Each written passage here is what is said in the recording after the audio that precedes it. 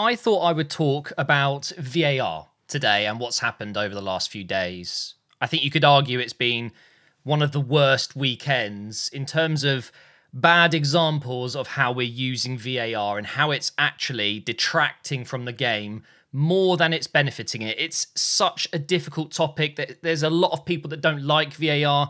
There's a lot of people that absolutely love it. There's people like me that truly believe that the technology is fantastic and we should use it, but the way we're using it is wrong. And I'm a firm believer, okay, and this is how I'm going to start this video off. We should not be using it right now because we can't. We clearly can't get it right. So for those of you wondering, you know, what's happened, over the weekend, we've had some very questionable, no, actually, it's not even questionable, factually incorrect decisions being made that are really affecting the outcomes of games. Brighton robbed of a win against Palace with a goal that was absolutely legal. They drew the lines incorrectly with an offside call. Hey, at least they got the lines.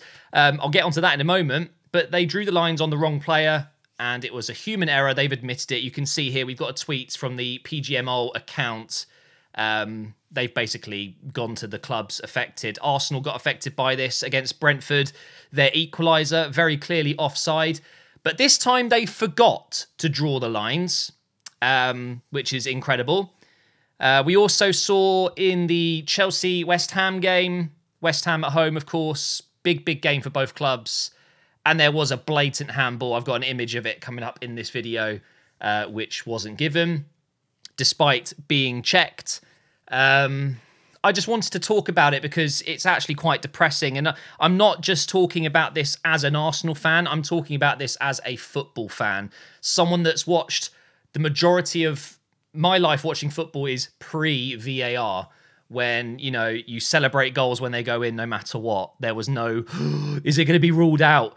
You know, and yes, I've got used to VAR over the years. Yes, there's been some great examples of it, but there have been some shockers. So first of all, I've got quite a few things that I've picked up on that I want to show you guys in this video. First of all, we've got Kevin Campbell talking about it. Let me just turn this up a little bit. The head to come out and say that he's forgotten to draw the line.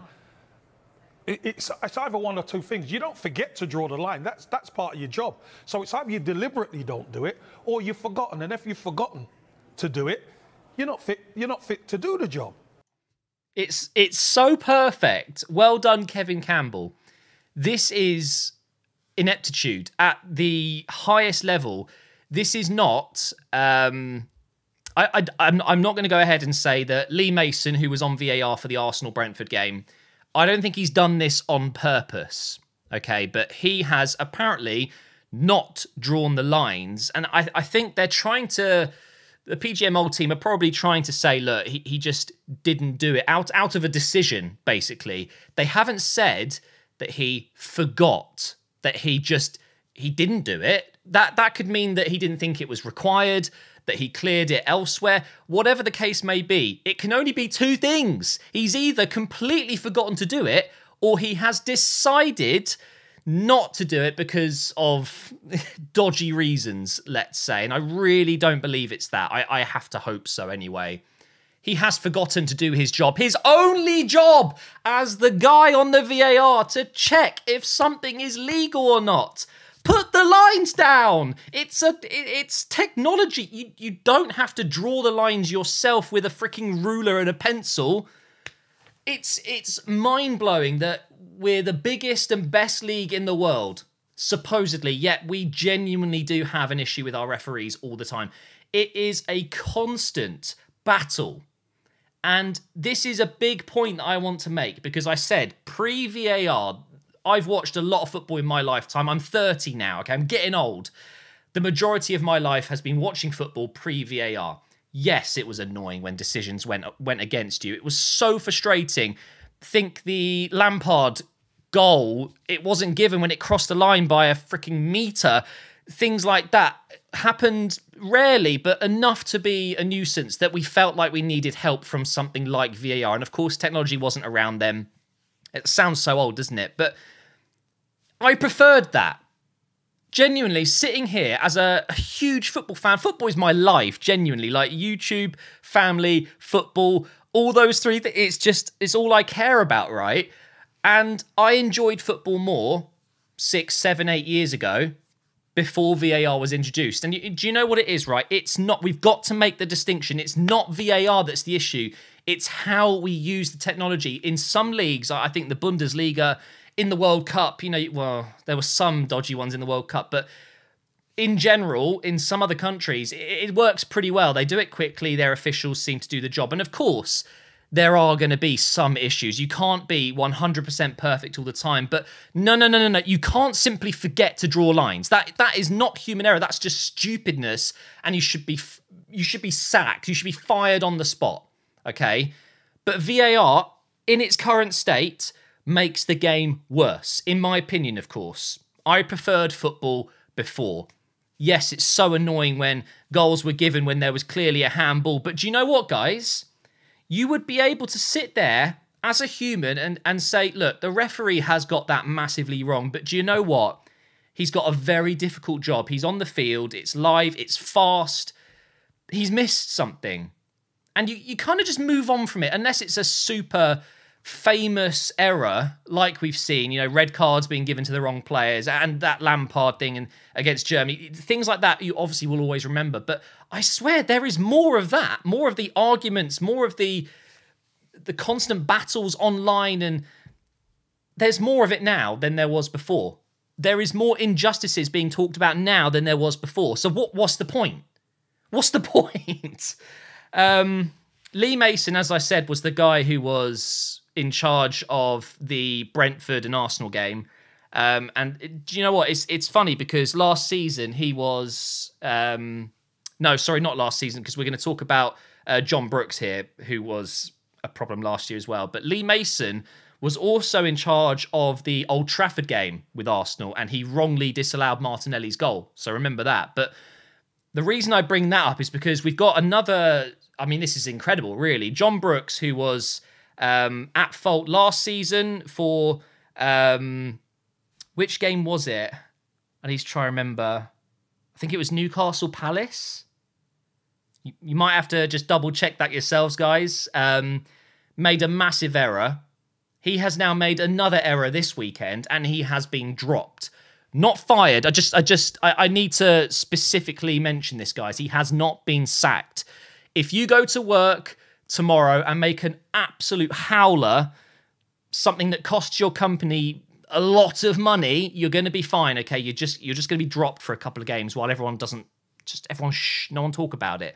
How is he not fired? He's been dropped. Okay, now this this is the decision that happened yesterday. I cannot believe that. This is actually insane. So this is Brighton scoring a perfectly legit goal. The ball goes through here. He has drawn the line on the wrong defender. How? How does that happen? So he's been dropped. We're waiting to hear if Lee Mason has been dropped. But what we're seeing here is continuous mistakes. Continuous mistakes. And I'm glad that he's been dropped, but he should be fired. This is a sackable offence. It really is.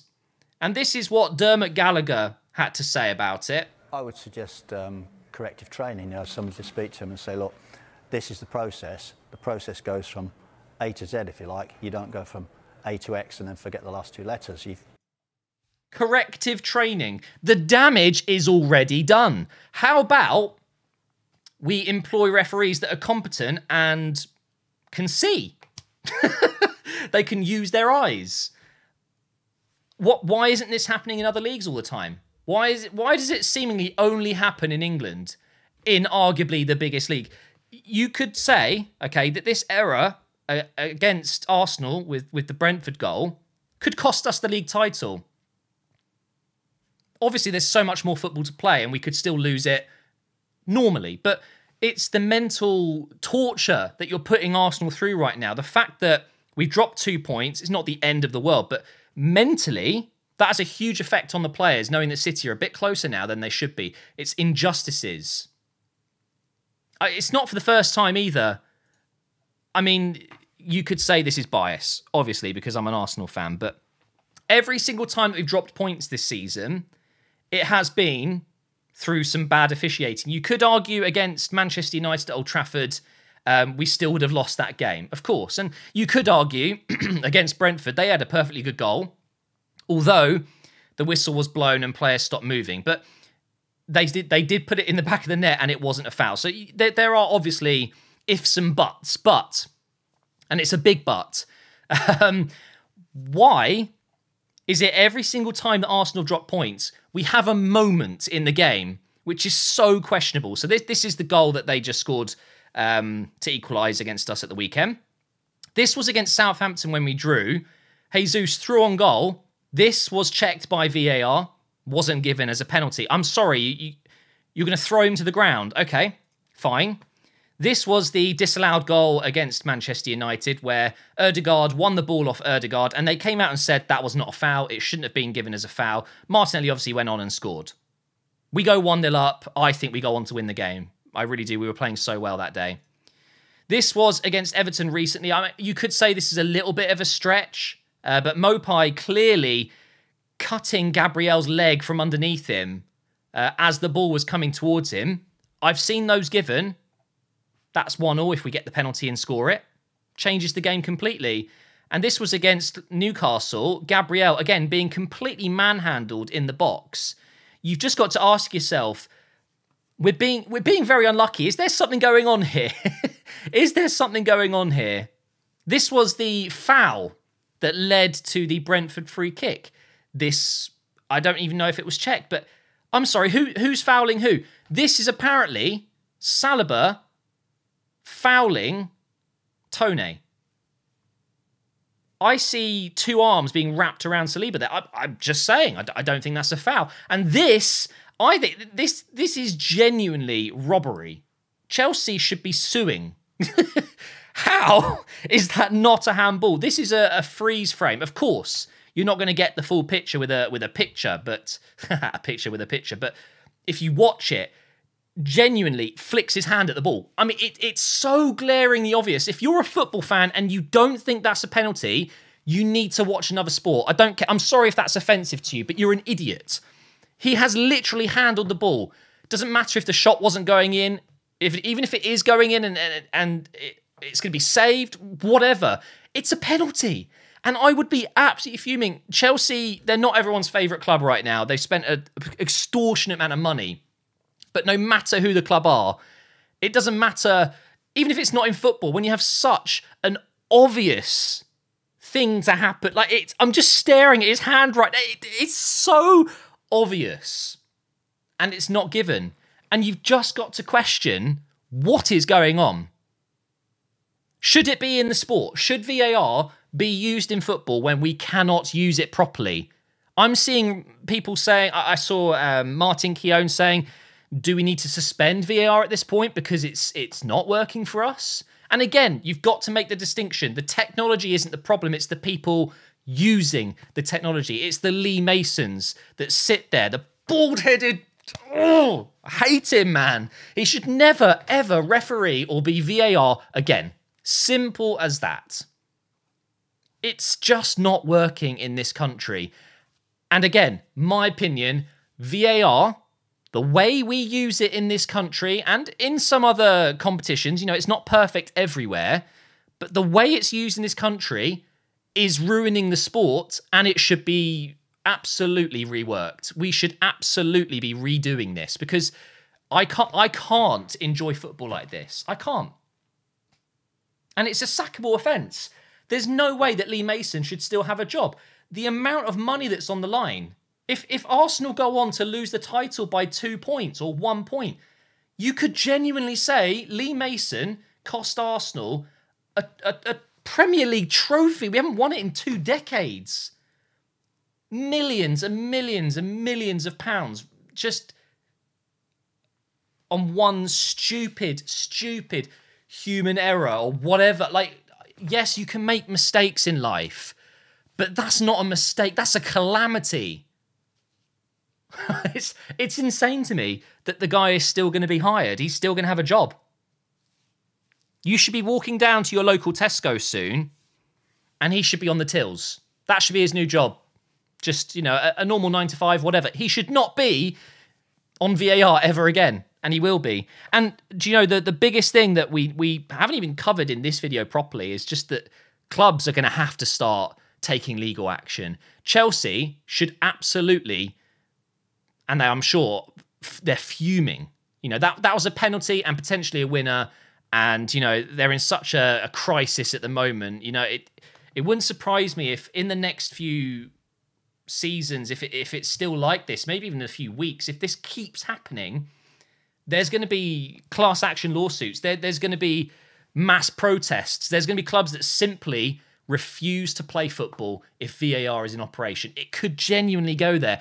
It's not good enough, and I just really wanted to talk about it. I hope you've enjoyed the video and my thoughts on everything. I'd love to know your thoughts. I know a lot of people are going to completely disagree with me saying that it shouldn't be in the game. But if you can't get technology right, the technology isn't right for the game. It can't be. We need to operate it properly and look to other leagues that do it better than us. And I'm sick of it. I absolutely love the Premier League. I love it. But this weekend, genuinely, has left like a sour taste. It feels unfair. It doesn't feel like a fair sport because clubs are getting away with murder. It's not even Brentford's fault, but they got away with that. They really did. Arsenal should have won that game. It is what it is, I guess. Nothing you can do about it.